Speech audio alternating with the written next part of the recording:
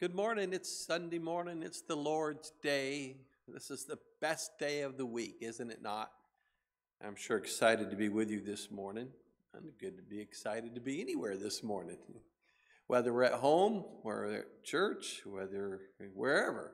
It's good to be in the house of God this morning. At least I'm here, and it's not Sunday morning. I'm pre-recording this for the sake of the class. This is the Fresh Start Sunday School class, Parker Memorial Baptist Church in Lansing, Michigan, for those that are watching worldwide. Hello, world! I heard a funny story about this preacher way out in West Virginia. They let him get on the radio, and he thought for sure that radio station went around the world, and he got on there, and he's so excited. He goes, "Hello, world!" And it reached out about 5 miles out of town. That's about all it was. And so, hello, world. This is world. This is, anybody can watch this anywhere in the world. And so we've been studying different lessons. And this last week we started lesson 11. And this lesson is about money and possessions in general. So if you don't have any money or possessions in general, this won't bother you at all, okay? We do have some possessions. Every one of us owns a little bit of something, and some of us have a little bit of money. Maybe it might be $10 or 20, and somebody may be more than that, of course. But what this is trying to do, this lesson is trying to give us perspective of our possessions are precious, and our possessions are given to us by God. You say, well, I make all my money and I put it in the bank and I do this. And I'm sure you did it, but God gave you the health and the mind and the ability to make it. You realize all that could be gone tomorrow. A stroke, a cerebral hemorrhage, something physical. That as we will read a verse about a rich young ruler. We do read, I don't know if we'll read it this week, but last week. He said, I'm going to go build barns and bigger barns, and I got to store all my goods. And the Lord said, thou fool, this night thy soul shall be required at thee. So we don't know tomorrow. And so we have a little lesson plan here. I'm sure you don't have one. If you needed one, you want to take notes, you're surely welcome to. But we got through questions 1 through 4 last week. And we started with the text verse in 1 Timothy chapter 6 and verse number 10, where it says, the love of money is the root of all evil, which while some coveted after, that they have erred from the faith and pierced themselves through with many sorrows. He said, oh, money will make me happy. Well, if you have the right perspective about your money and your possessions, you can be a very happy person when you keep it in perspective. But I've seen a lot of people ruined because of money.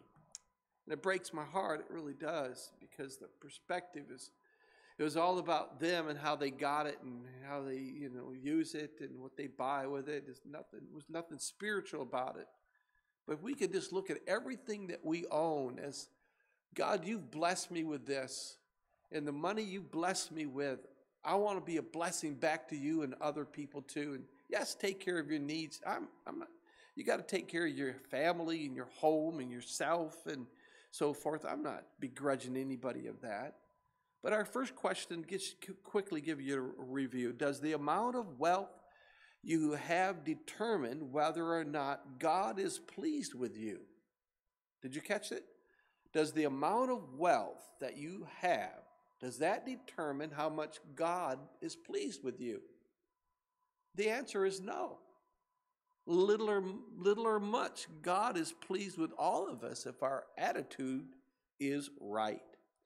And have a right heart attitude, the love of money. Now, the Bible doesn't say money is the root of all evil. It says the love of money. Oh, I just got to have it, And so what can we learn about man and money from 1 Timothy chapter 6, verse 10? That the love of money is the root of all evil. And it could cause a lot of grief. And it can cause you to err from the faith. Because a lot of times money will even pull people out of church. I've heard story after story where people started making money. Brother Nichols was just here, told about a man that started making a lot of money and started missing church. And he goes, "Oh, I'm all right, preacher." And his home's all blown up and everything because he just thought money was it, and he lost everything that he had. It's so sad when people go that far. What was Job's attitude concerning wealth is the next thought. He said this, after he lost hundreds and thousands of dollars in his cattle, he lost his children, he lost his servants, he lost buildings. He said, "The Lord gave, and the Lord had taken away. Blessed be the name of the Lord." And so that was a good attitude. I realized Job had some bitterness later on. I know whether it was toward God or toward his friends that weren't too friendly. I don't really know, but we do know that at the end, God did bless Job because he got right.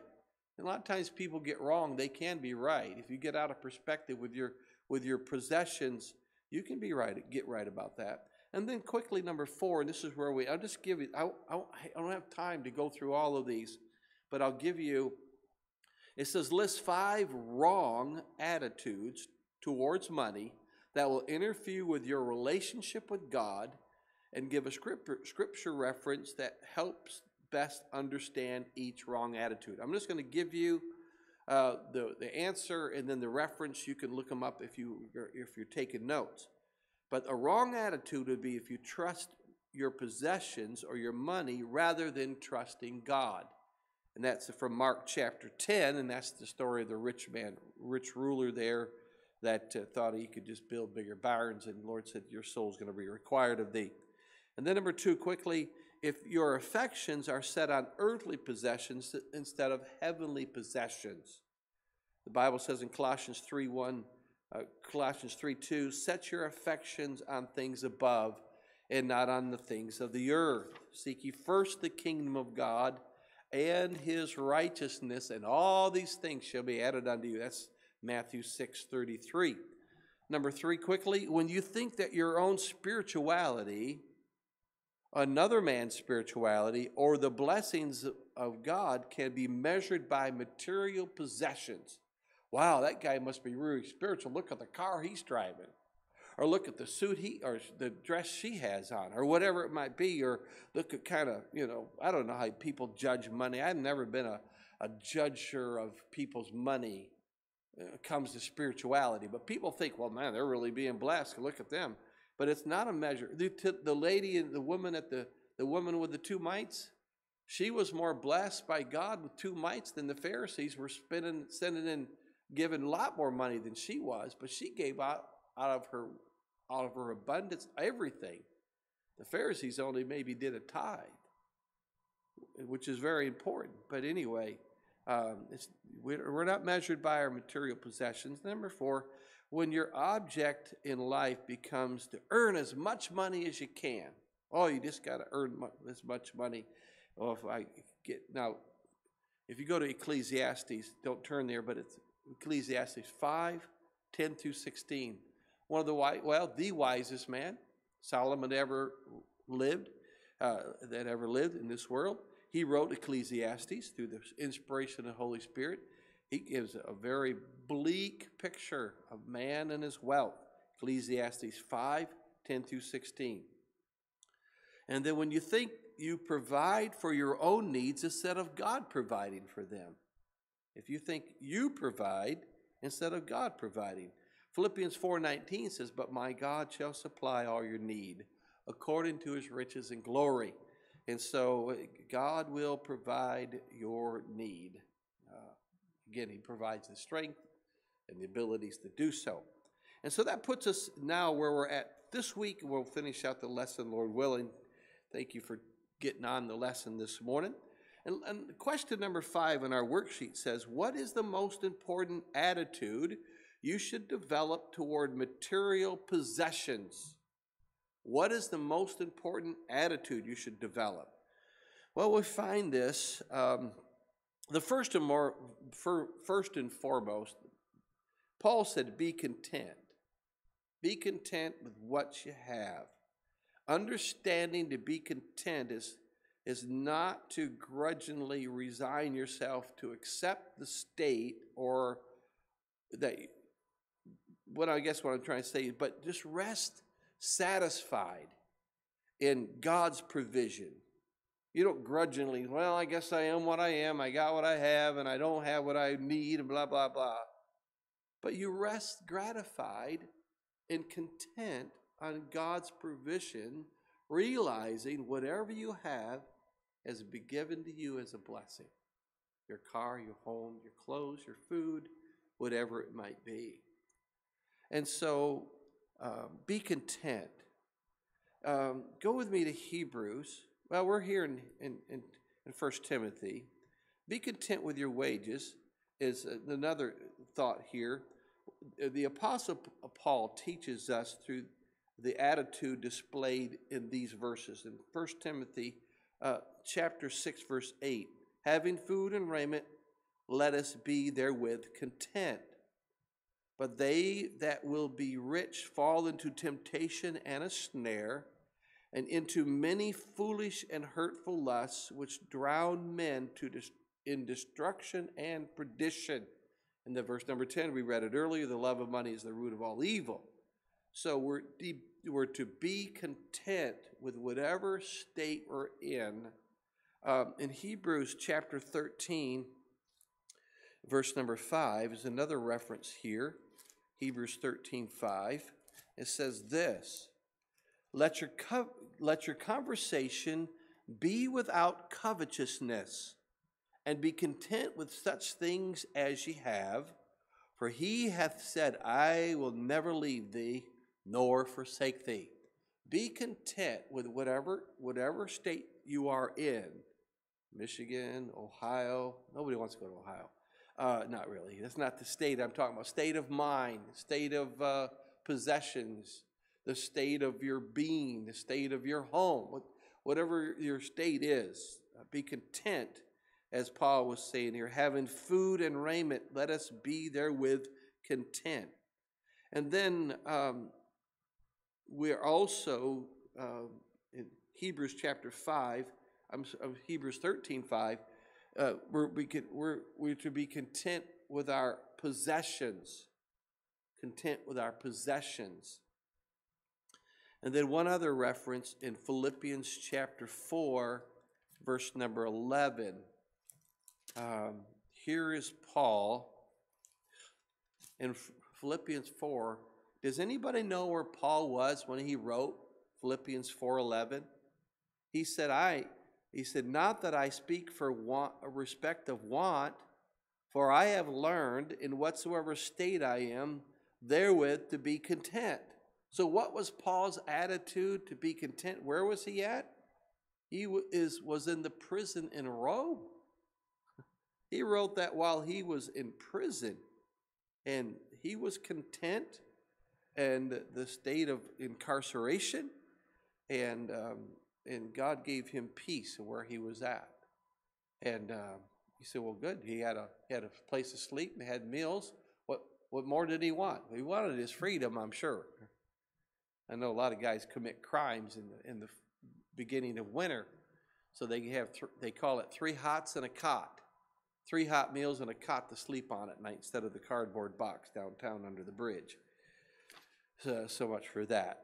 All right, number 7 in our little worksheet. We're supposed to list 6 important things that money cannot buy and only God can give you. And we're going to go over these. And so the first one is in Proverbs chapter 16. Proverbs chapter 16. These are things that you cannot buy. I can buy anything. I got money. Well, you can't buy this. If you think that, you need this verse. Proverbs 16, verse number 16. How much better is it to get wisdom than gold, and to get understanding rather to be chosen than silver? So the first thing that we cannot buy is wisdom. Wisdom is your answer right there. It's much better to have wisdom than gold. Gold can buy a lot of things, but it can't buy wisdom. Wisdom comes from God. Wisdom comes from the Word of God. Having wisdom is the beginning of understanding. And then you cannot buy, in verse number 8 of chapter 16 of Proverbs, better is little with righteousness than great revenues without right. You cannot buy a righteous life. You can't. It takes character. It takes godliness. It takes holiness. It takes being separate from this world. It takes pleasing to God. What does that say? I quoted it earlier, Matthew 6:33. But seek ye first the kingdom of God and his righteousness, and all these things shall be added unto you. So you can't buy righteousness. It comes from God. He imputes that to you as you live right and have a pleasing life in front of him. And then, since we're in Proverbs, I'm going to skip down to one here, then I'll go back up. We need to go to Proverbs chapter 15, verse number 16. What else cannot you buy? Proverbs 15:16. Better is little with the fear of the Lord. Better is little than the fear of the Lord than great treasure and trouble therewith. You know what you can't buy? You can't buy quietness and peace.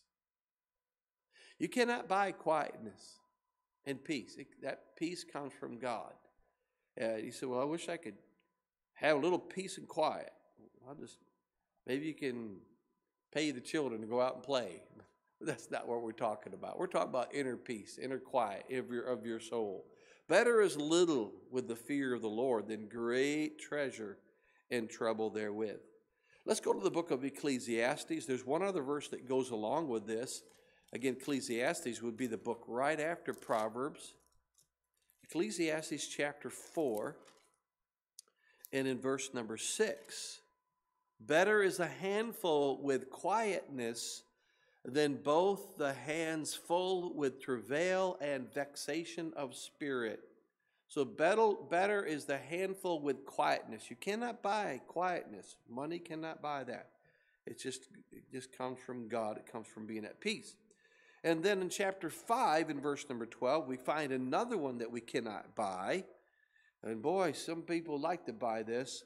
The sleep of the laboring man is sweet, whether he eat little or much, but the abundance of the rich will not suffer him to sleep. You cannot buy sleep. You say, well, if I could just go off and hide somewhere in a cabin to sleep for 20 days, it'd be wonderful. Well, you could probably rent a cabin and do something like that. But really, great peace have they that love thy law, and nothing shall offend them. When you have the peace of God, you have a good night's sleep. I can lay my head on the pillow. My wife tells me, says, Jim, within 5 seconds, you're out. And it happens very quickly. Sometimes it don't. Sometimes it depends on how wound up my mind is and so forth. But you cannot buy a good night's sleep. The sleep of the laborer in man is sweet. I guess that's why I'm tired. I just work hard all day. Whether you eat little or much, but the abundance of the rich shall not suffer him to sleep. You can have all the money in the world, but it don't give rest and peace and sleep. And then, so we are here, and we're right near the book of Psalms 119. What's another thing you cannot purchase? Psalms 119, verse number 14. You cannot buy God's word. Well, I bought a Bible back in the print shop. Well, I understand that. You could purchase that. But this is what the scriptures tell us about God's word. Psalms 119, verse 14. I have rejoiced in the way of thy testimonies as much as in all riches. He rejoices in the way of testimonies. Look at verse number 72. The law of thy mouth is better to me than thousands of gold and silver. Give me better than thousands and thousands of dollars of money. The law of thy mouth, talking about God's word from his mouth, is better than money. And then in 127 it says this, therefore I love thy commandments above gold, and yea, above fine gold. And so God's word cannot be bought. You can't buy God's word. I realize you purchased scripture, but it's given. It's free. Thy word have I hid in my heart. It's a free book, and you can get it. Thank God for that. And then Luke chapter 8. And people are looking for this one all the time, and they'll spend all kinds of money on good health. Good health. You cannot buy good health. You say, well, I take a lot of herbs, and I do a lot of this, and exercise and so forth. That's good. But you know, sickness comes upon many people, and it does take money to get well. You got to see doctors. You got to buy medicine. You got to buy herbs, and you got to buy whatever you need. But Luke chapter 8, verse 43 says, a woman having an issue of blood 12 years hath spent all her living on physicians, neither could be healed of any. So I realize you can spend money to get well, but really the great physician is who we turn to when it comes to the scriptures, when it comes to good health and what we need for to make our lives at peace with our health. So if and when God blesses you materially, let me give you this thought, another thought completely. Don't forget God. Don't forget Him. Over here in Proverbs chapter 30, a lot of times people, we read that earlier, riches bring poor and cause people to err from the faith. Proverbs chapter 30 and verse number 7 through 9.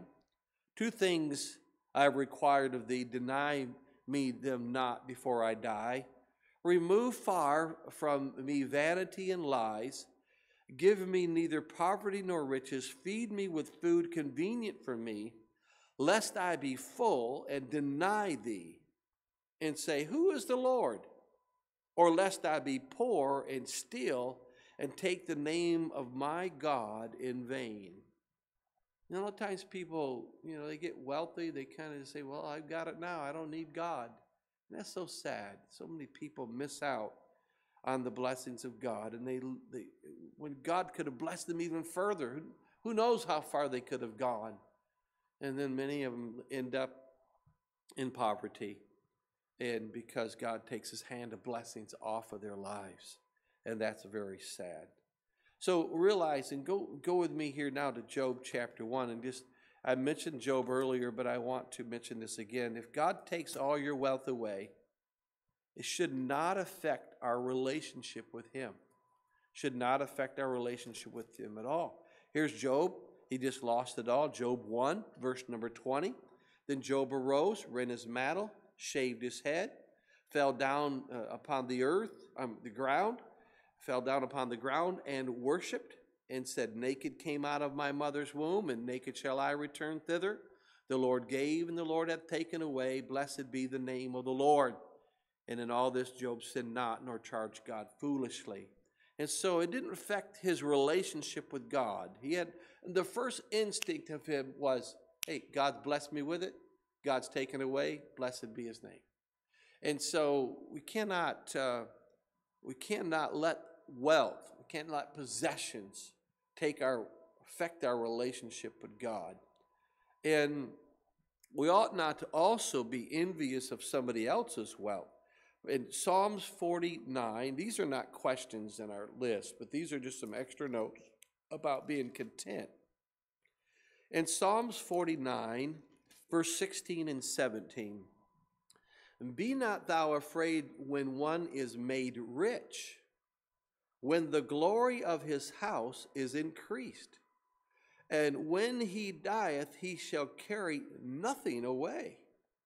His glory shall not descend after him. Don't be envious of somebody's wealth. They're going to leave it behind. The kids are going to fight over it. Amen? I hope not. I think you ought to have a good will and a good way to take care of your needs, your family's needs after you're gone. But it's what it says here. Don't be afraid. There's no power in the grave. My God, but God shall redeem my soul from the grave, for He shall receive me, Selah. And then in verse number 16, be not afraid of one that's made rich, for when he dieth, he shall. I've never seen a Brinks truck or an armored pursued money truck. You've seen them, Guardian, they're different names for different groups. I've never seen one follow one to the grave and just dump all the money into the casket with them. Never seen that at all. Never seen it at all. And so don't be envious of somebody else's wealth. And stay away from, another thought here, stay away from rich quick schemes. Proverbs 20 verse 21, get rich quick. You have those schemes, they come up all the time, the pyramids and all that kind of stuff. Proverbs 20 verse number 21 says this, an inheritance may be gotten hastily at the beginning, but the end thereof shall not be blessed. And there's nothing wrong with the inheritance. You get $200,000, $20,000, $1,000 inheritance. Don't let that ruin you. You just stay even. I always appreciated when somebody got an inheritance that it never changed their lifestyle. They acted like they never even got it. They just lived and they put it away and invested it into their own family or paid off their house or whatever it might be. But don't let, that is not a get rich scheme. That is, inheritances are provided for from family to family. We understand that. Proverbs 28 verse number 20 says, a faithful man shall abound with blessings, but he that maketh haste to be rich shall not be innocent. You've seen all these get rich things, win the lottery, whatever it might be, or go gamble it off. Verse 22 it says, he that hasteth to be rich hath an evil eye, and considereth not the poverty that shall come upon him. And so I told you the story about the guy who, I don't know if he inherited $38,000, lived up north, and I didn't know the man, but the man in the church called me and says, hey, would you go by and visit my friend? He's very depressed. And I said, what happened? He says, well, he had $38,000. He wanted to pay off his house. He wanted to go double his money, so he went to the casino to double his money, and he lost every penny of it. That's pretty stupid, to be honest with you. So I did go see the guy, and I led him to Christ, but he was very despondent. But what he got that day was more richer than blessed than money, that's for sure. And then number 8 on our little list here, and I need to hurry up. I just got a few more minutes because I know you're getting ready for church. If you're coming in or if you're going to watch online, we'll be on at 11 o'clock. It says, list 5 other attitudes you should develop towards money and material possessions. List these things. And I'll just list them to you. I don't have references for these. It's just common sense. Be honest. Be honest with how you get your money. Be honest in every way. With your boss, give him 8 hours a day. If he asks for 8 hours, be honest. Number 2, can I ask God to bless it? You're going to go make a deal. Is it a shady deal? Is it a crooked deal? Is it in some way? God, can you bless this crooked deal I'm going to do? No. That's an attitude you should ask yourself. Can God bless this transaction? Number 3, is my gain at someone else's expense? Is my gain at someone else's expense?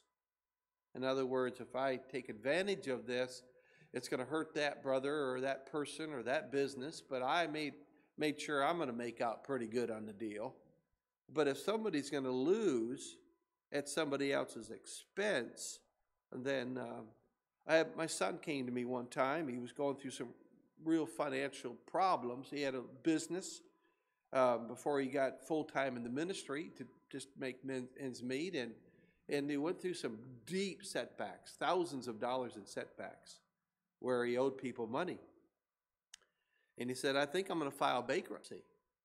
I says, you can file bankruptcy, but you still owe the people the money. You still got to pay it back. If you owe a man $100, you give him $100. You owe him $1,000, $3,000, whatever it might be. And so, if I gain bankruptcy, I don't have to pay him back. Well, that's what the law says, and but that's not moral obligation. Moral obligation, you buy something, you pay for it. Guess what? He didn't claim bankruptcy. His credit is building, and he's got it about paid off. By the end of the year, he'll be debt-free. And I'm proud of him. Could it be habit forming? The attitude you have, could it be habit forming? I know a lot of people go to and I don't know a lot of people, but I know people across Michigan go to the casinos, but gambling could become a habit to where you could lose big money. I've never lost a dime. I've never played, but it could be habit forming.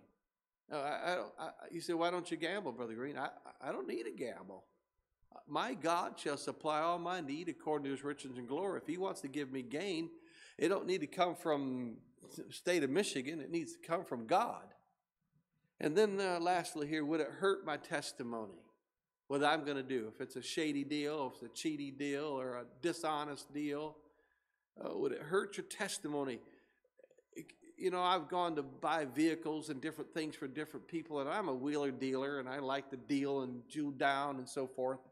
But there's some times that I have paid regular price for that item just so I can get a witness to them. The witness to me was more valuable to me than saving $20 or $100 on a deal. To be able to give them a track and clear conscience that I didn't try to take advantage of them. And there's sometimes when you can wheel and deal, you know the situation, they're set up for that kind of stuff, and it's built into their price and so forth. You know, you got to look it over and understand it. You understand what I'm talking about. And I realize in our culture, through the media and through advertising, it has a tremendous negative materialistic influence upon us. Gotta buy. It's commercials. But you need to guard yourself and be sure that your major desires and decisions are spiritual instead of material. And so have a balance. The Proverbs 11:1 says a false balance is an abomination to the Lord. So the same Bible that says not to worry about your material provisions there in Matthew chapter 6 also says that if a man doesn't provide for his family, he's worse than an infidel. That's 1 Timothy 5:8.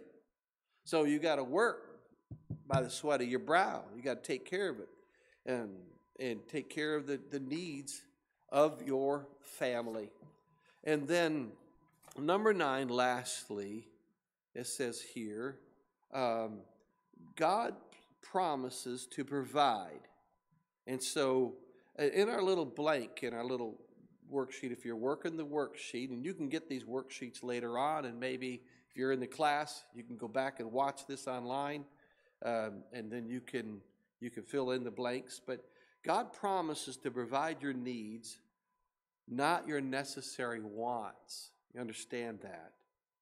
In Matthew chapter 6, verse number 25, Matthew chapter 6, verse number 25. I know it's in my Bible. It was here just a moment ago. Oh, there's Matthew. Not really. Matthew 6:25. Therefore I say to you, take no thought for your life, what you eat or drink, or your body, what you could have put on. Is not life more than meat, and body than raiment?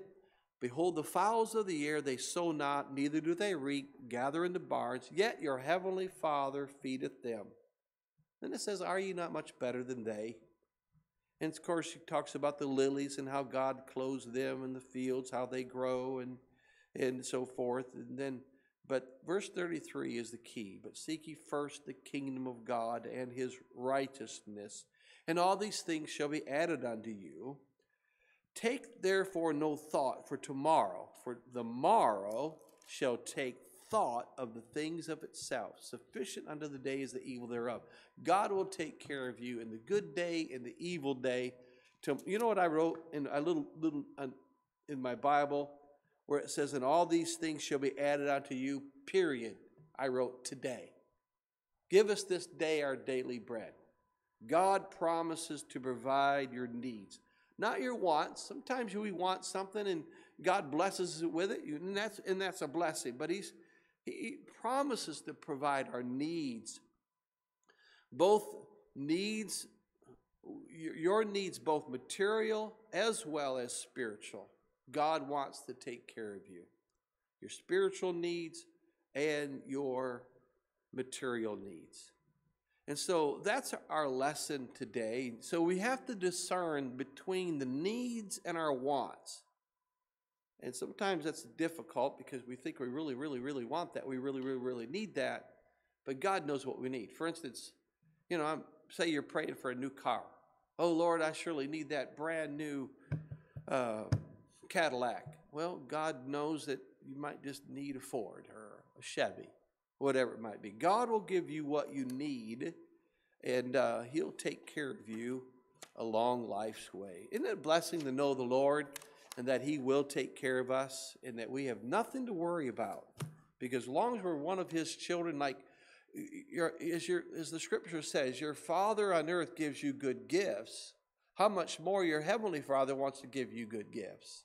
I have a wonderful Father, and I could go to Him and ask Him for anything, and He'd want to give it to me if He could.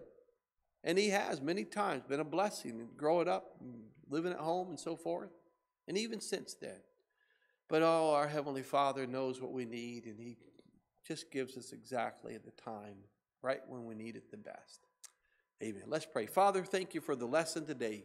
Bless it and use it for Your glory now in these people's lives. In Jesus' name, amen.